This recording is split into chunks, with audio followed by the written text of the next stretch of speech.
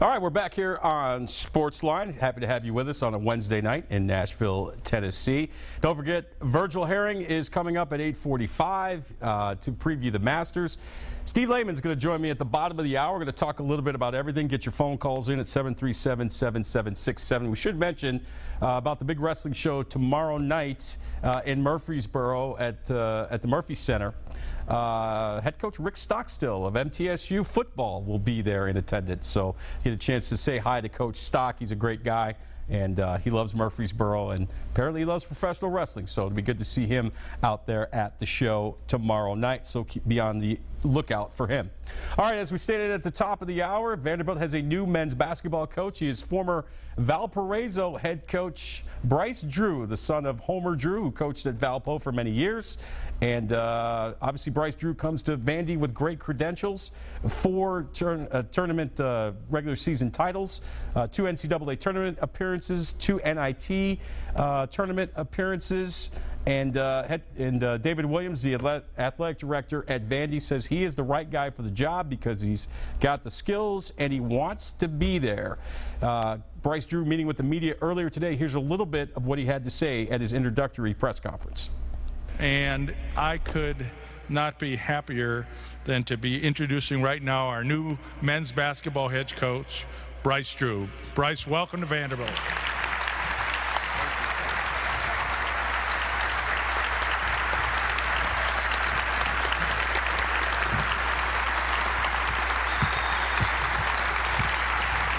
Well, thank you all very much. Thank you very much for everyone in the community coming out for this day. It's a very special day for myself and for my family, and I'm thrilled that people were able to make it here to be part of this. You know, first I want to thank the Chancellor. Chancellor Zeppos has been spectacular. From the moment I met him, he made me feel very welcome. I can see why he's so successful, why Vanderbilt's so successful. He's just welcomed me from the very first instant I shook his hand. Vice Chancellor Williams has been phenomenal through the whole process. Great mentor, has so much wisdom that he's passed on along the way. Really enjoyed meeting John Ingram, had a great time talking to him, talking on the phone.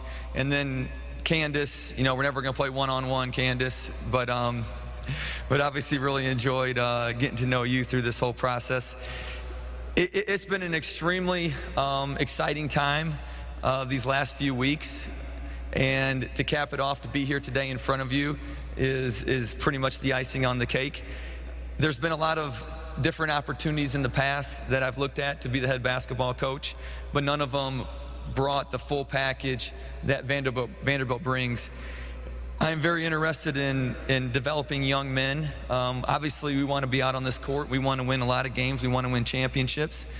But I'm also very interested in our young men becoming men when they leave here, and not only winning a lot of games and having options for pro careers, but also having degrees and learning how to be great husbands and great fathers and great people in the community that will go on and make a positive effect in the future. And so what drew me to Vanderbilt and why I've always admired and liked this job and this university is the full package you get here. You get to compete at the highest level athletically, but yet you get to learn at the highest level academically. And just from being here a couple hours, I can feel the energy. You can feel how this is a special place. And again, we're extremely excited to be here. When I first thought of Vanderbilt basketball, you know, years ago, my dad, who's a legendary coach, we saw Vanderbilt play. They had a player by the name of Barry Goheen. I don't know if we got some people out here that remember Barry. And so he used to make, I think, all these last-second shots or crazy shots and different things. But that was kind of my first introduction to Vanderbilt. Then, obviously, with Coach Eddie Fogler, who was gave me great wisdom through this whole process. The years that he had here with Billy McCaffrey, Chris Lawson, that group went in the SEC, you know, the phenomenal things there. And I think as we go through the coaches at Vanderbilt and the great history of the basketball program, you know, going to Coach Stallings, you know, what he's done here for 17 years, I think every coach that comes, you want the program to leave at a better place than what you left it. And I think the coaches, you know, that you've had here have each taken it a step further than where it was was before. You know, as I look at the team and the young men that we just visited with, you know, obviously our goals go beyond just winning games. You know, here at Vanderbilt, we want to win games nationally. No Vanderbilt team has ever made it to the Final Four, and we would like to be that first Vanderbilt team to get to the Final Four.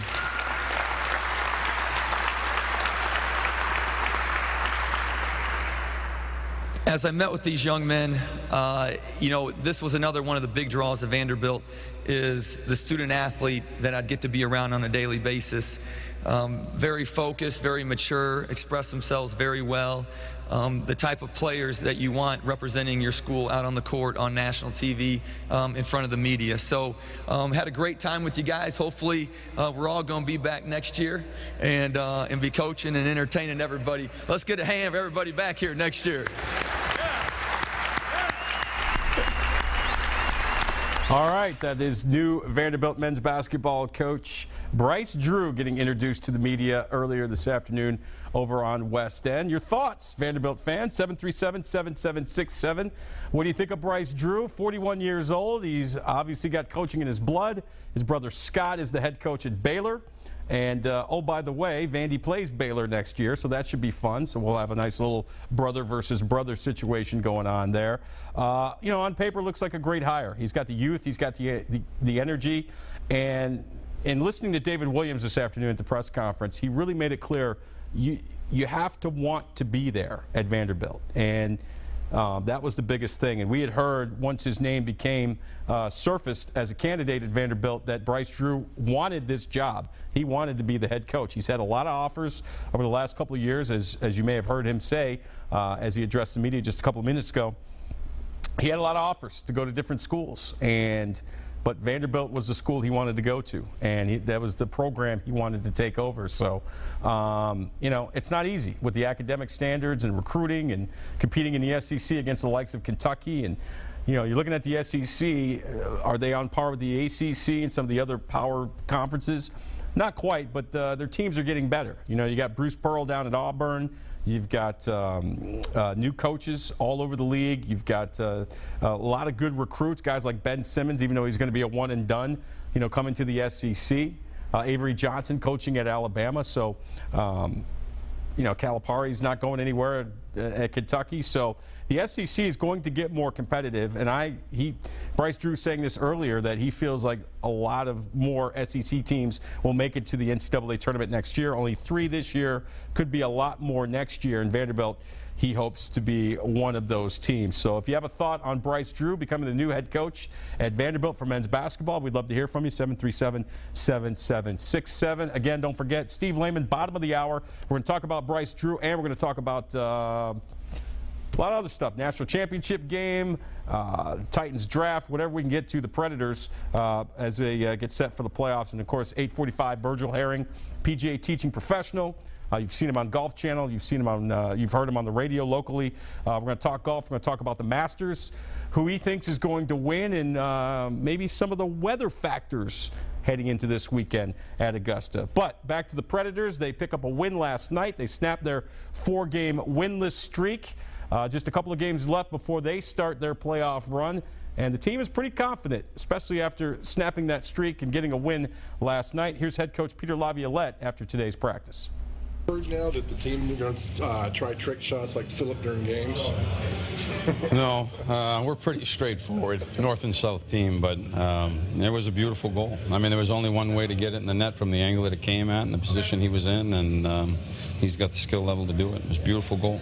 Did you realize it on the replay, or did you were able to see No, it? I didn't catch it the first time. It happened so quick. It's down far away from me, but you saw it as soon as it hit the replay, and you're like, that was pretty special. Tomorrow night, how important is it to finish the regular season at home, not only with a win, but a good performance? I mean, there's always when you don't play well and you lose hockey games, there's a bad feeling that goes with it. So you want to win games, you want to play well, you want to, take that confidence and move it into the next game in Dallas and then go from there. But, we got to get through it. We want to play well, and that's the objective. What's the most tangible impact that you feel that Ryan Johansson has had on James Neal since they've been playing? Ryan's a really talented player. I mean, he's got an exceptional skill level. He sees the ice really well. He's big enough and strong enough to hang on to pucks into tight areas and make plays to people, and they've been a really good fit. The line's been good defensively. It's been real strong offensively. I think Callie does a good job on that line, providing stability. We've always talked about Callie as a smart two-way player, but still has the skill where he can complement those guys. They're a real dangerous line for us. Was there something in Colin Wilson's game last night that you saw that's maybe been missing recently? No, I mean, I liked his speed that he brought to the game, and the fact that he was hanging on to the puck. When he's on top of his game, he's really difficult to get the puck from. He's strong on the puck, and he puts himself in areas. There was a couple times behind the net where he's just using his speed, cutting back a couple different ways, and creating offense. So, his feet moving, his size, his strength, his skill level, all of that puts him in a position to add offensively. Guys in the room were saying that there's a good confidence level heading into the postseason. Do you feel that being around these guys every day? I mean, we've had a good year. I can tell you that when you get to the postseason and you've finished playing the regular season for 4 days, it's in the rearview mirror, and it all depends on how you play in game one. And then from there, that doesn't have anything to do with game two. So every game's its own identity. Every series will be its own identity, and you got to win games. You got to win 4. And our guys will be ready to play 1. We've proven, I think, that we're a competitive group and a competitive bunch that goes out and plays hard, and our guys will be ready to play.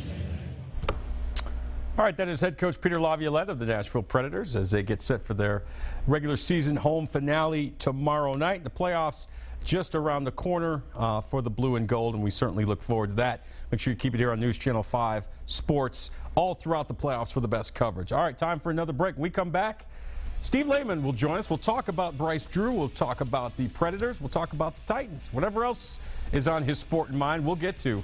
Plus your phone calls next. Stay with us.